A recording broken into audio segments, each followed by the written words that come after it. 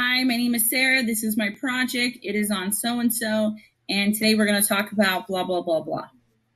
Hi, you guys. So let's say that you have, you're in Google Slides and you want to insert some audio into your Google Slides. I'm going to show you how to do that if you're on a Chromebook. Now, one of the reasons why you can't just click or just type in camera at the bottom in your Chromebook and use the camera is because it does the video and it also does the audio. But what if, like I said, if we just want the audio? So what we're going to use is we're going to use this Chrome extension that's called Screencastify. It's up here. It's a thing that I'm using to record right now. I'm going to show you guys how to download this and how to use this to record your audio, and then we're going to insert it into our project. So let's go. Let's do it right now. Okay, so the first thing that we're going to do is we are going to go to screencastify.com.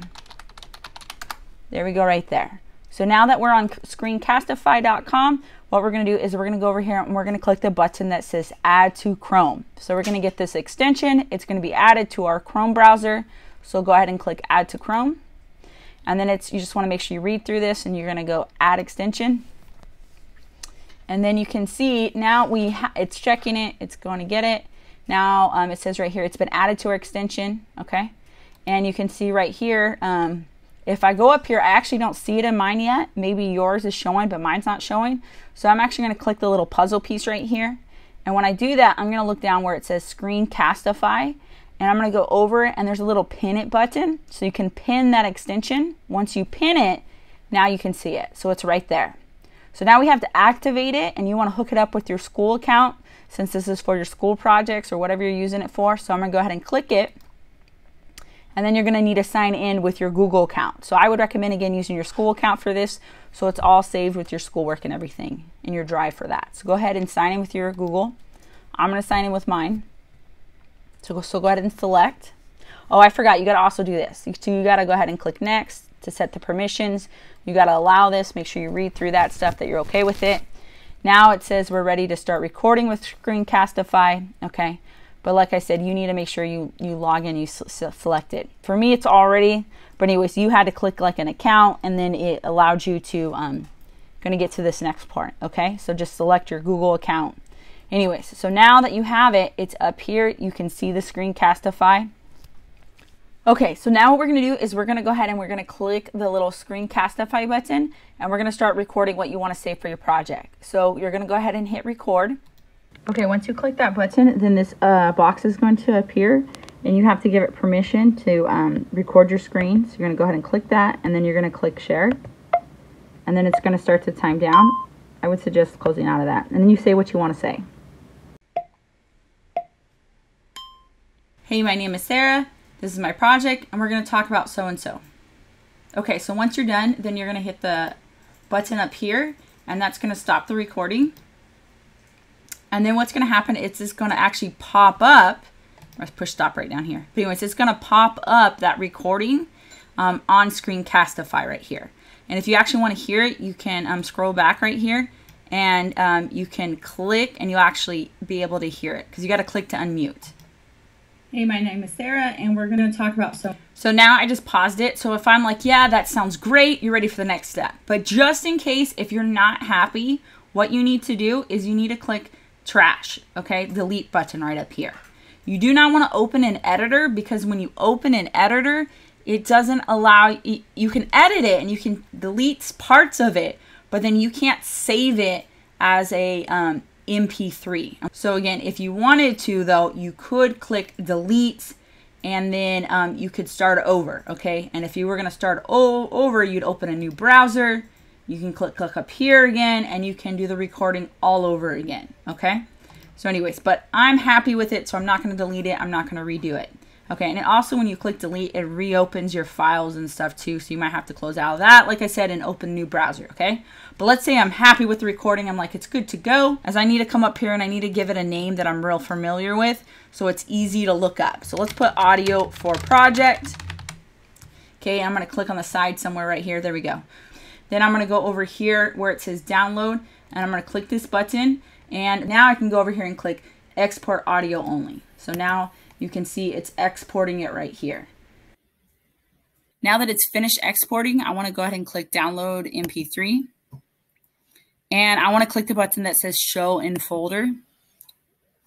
So right here, you can see it's in my downloads. I want to stop the video for a second, and I want to mention that if it's not in your downloads, like I show in just a second, if it's not there, check your recent folder up here. Okay, check that one because it might be somewhere else. Okay, but anyways, but if it's in your recent folder, you can click that too, and you're gonna do the same thing that you're gonna see what I do in a second. Is that you need to grab that folder and you need to make sure it is in the drive or move it to the drive. Okay. But for a lot of you guys, it goes directly in your downloads, like I said. But again, if it's not, check your recent folder, okay? You can also go over here where it says search, and you can search for it, the name of it, whatever we titled it, and that will find it up too. But you just need to make sure that it's in your Google Drive, and where is it in your Google Drive, so you can look for it later to put in the PowerPoint. Back to the video. But we need to get it to, I want to get it to my drive. And so you can actually click it and you can actually move it to your drive. See right here, it says audio for project. It says one because I did this twice, but anyways, ignore that. But anyway, so I put it in my drive now, and you want it in your drive. And yours might have automatically saved in your drive. Anyway, so you're going to go ahead and click Google Drive now right here, Google Drive, right? And we should be able to see it in here somewhere. And if you can't find it, that's fine. Let's see, is it in Screencastify? Yeah, it's in here. And if not, we can look for it just by the name of it as well. So anyways, okay, so now we know it's in our drive because that's where we need it to be.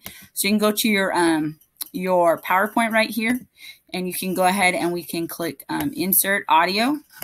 And you can go ahead and type for it because now it's in my drive, right? So obviously you guys can see it. But in case you didn't see it, you want to click Audio Projects right here, right? We'll click that. And it would pull it up for whatever you name it. So we're going to go ahead and click select. You want to insert that.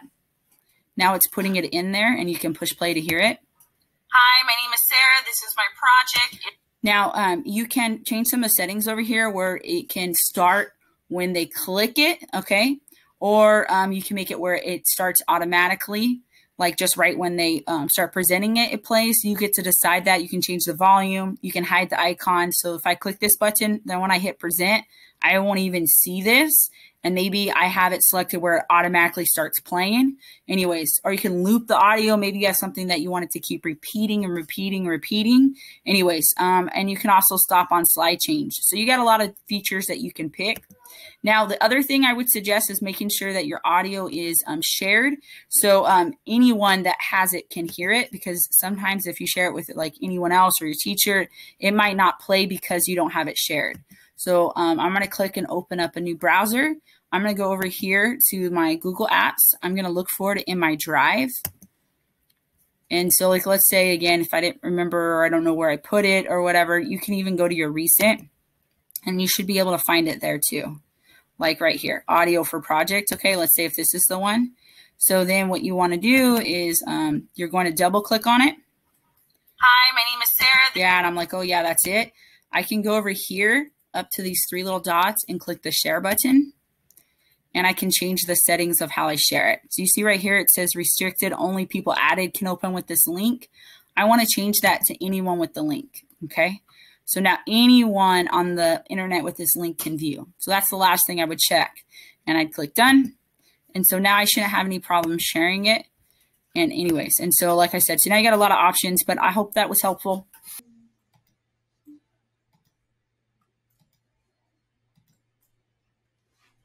Hi, my name is Sarah. This is my project. It is on so-and-so.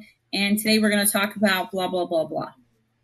Other than that, thanks for watching, you guys. Bye. Have a good day.